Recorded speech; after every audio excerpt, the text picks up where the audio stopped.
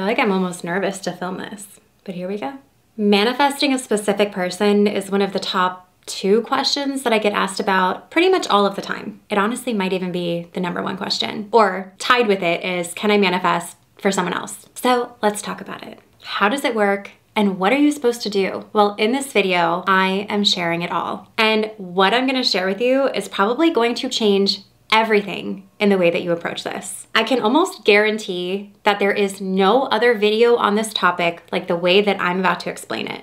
But this approach is extremely important, so let's get into it. And really quickly, before we do, if you're new here, I'm Mary Kate and I'm a mindset coach and manifesting expert focused on getting you transformational results. My whole channel is all about manifesting, the law of attraction with meditations and more, where I share the tools you need to get the results you want. I post brand new videos every single Wednesday, so be sure to subscribe and also hit that bell notification so you can get notified whenever I post a new video. Now let's get right into manifesting a specific person. So I find that when people ask me manifestation questions, a lot of it gets very specific. For example, how do I manifest this amount of money? How do I manifest this specific house? What technique do I use to manifest this person or this circumstance? And the list goes on and on. It's all very specific related. So the first thing that I want to clear up is, in reality, the way that you manifest one thing is the way that you manifest anything. It doesn't work any differently, a car versus a house versus a relationship, because you are always manifesting at all times. But what you're manifesting comes from your beliefs, your actions, and mainly your subconscious programming. Because subconscious programming runs about 95% of your life on autopilot without you even being aware of it. So I wouldn't say there's necessarily a different way that you manifest a car versus how you manifest money versus how you manifest a job versus how you manifest a person or relationship. Essentially, the way that you manifest one thing is the way that you manifest anything. So don't get too caught up in specifics thinking you have to use a different technique or you have to hop on your foot 3 times to manifest this. Like, no, I feel like that's where the law of attraction kind of gets a bad rep. They think that it's some kind of mystical woo-woo thing that I don't even know how to explain it. Do you see what I mean? I like to approach manifestation from a brain-based, science-based way that actually shows you how it works. It's all of the same energetic steps. It's all of the same shifts and beliefs. It's all of the same rewiring your programming. It's all the same, but your approach might be different for each thing, and that's totally normal. Because different things are going to need to be shifted for each thing that you're manifesting. Certain things have more resistance around it than others. Certain things might feel bigger or harder or smaller and easier to manifest.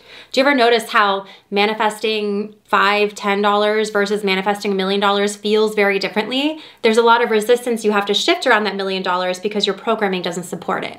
Do you see what I'm saying? So your approach might feel different for very specific things, but essentially it's all of the same major steps. And it's really all based off your subconscious programming, like I mentioned. What you were told, what you were taught, things that you experienced mainly within the first 7 years of your life. You only believe that something is harder or bigger or smaller and easier based on your subconscious programming because it's all just your beliefs. Nothing is actually bigger or smaller. Nothing is actually easier or harder. That is just your opinion based on your beliefs. Does that make sense? It's really important that you understand this. So when it comes to manifesting a specific person, the first and most important thing to focus on is this. The most important thing to focus on is the why. What would being with this specific person provide for you? What is the reasoning behind why you actually want this? Because it's never about the thing you want, it's about what that thing would provide for you. So would this relationship that you're looking for provide excitement? Would it provide fulfillment? Would it provide adventure? Would it provide status?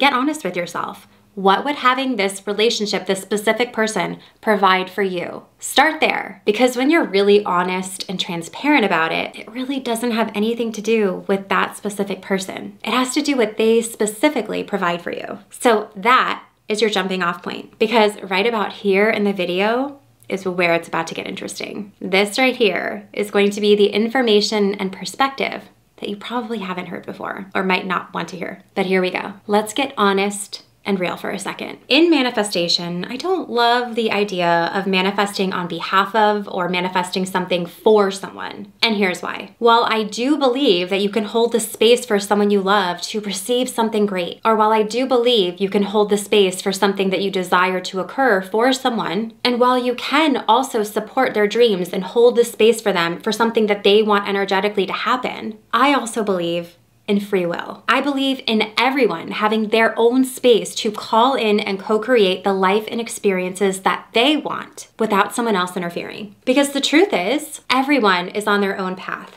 Everyone has their own hopes, wants, goals, dreams. And also, everyone has their own lessons, their own journey, the things that they have to go through in order to get to the next level in their life. And interfering with that, well, to be honest, it's not up to you. They are co-creating their own life. I mean, imagine if you had another person out there trying to manipulate and control your hopes and goals and dreams. It wouldn't feel very good, and I'm sure you wouldn't be really happy about it. And while there may be the best intentions behind it, you have to respect that everyone has their own path. And while you may or may not agree, hear me out on this. The other truth is that you don't know what you don't know. Some of you maybe just rolled your eyes. But what if that specific person would put you on a totally different path or timeline, going against all the things that you're trying to create? Or what if by focusing only on this specific person, you actually miss out on an even better person or someone who is your actual soulmate? You are limiting yourself by getting so specific. And honestly, you really just don't know what you don't know. There's beauty in that. It's the truth. I know so many people aren't a fan of that idea, but it's true. How do you know what's best for someone? I really just don't love that idea of putting oneself into that position of power when it comes to someone else's life and experience, to their goals and dreams, to their wants and desires. I feel like that's sacred and should be protected. If you love that person, if you desire to be with them, let them co-create their own world, and what's meant to be will be. Because you get a say in your reality. You have the power to co-create your world, your hopes, goals, dreams, experiences. So why get caught up on focusing on one specific person, and instead decide the why? Why do you want this specific person in the first place? And once you get clear on that feeling of what it is that you think that this specific person would provide, hone in on that experience that you want to create. Open yourself up for a relationship with that feeling or better. Open yourself up to having your expectations be exceeded. Let go of gripping onto and controlling the outcome, and instead let it be from a place of ease. Because in ease, there is power. In ease, there are answers and guidance. In ease, everything can flow to you so much quicker when you aren't energetically blocking it. So that right there is my answer. And honestly, I really hope it provided a ton of clarity and actionable steps on how to attract a relationship or partnership even better than you may have expected. And maybe even play around with the affirmation that I am only available for my expectations to be exceeded. That opens you up for even better than you thought possible. And you don't need to give up hope, because if that specific person is meant for you,